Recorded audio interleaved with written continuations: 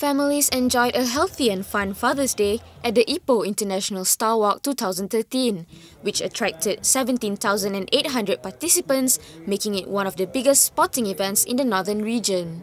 Ipoh Mayor Datuk Roshidi Hashim flagged off the walkers at Stadium Indira Mulia at 7:15 am for the international and competition categories and 10 minutes later for the non-competition event.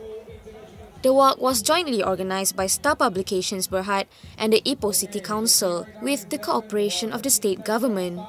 It was held in conjunction with the 25th anniversary celebration of the declaration of Ipoh as a city.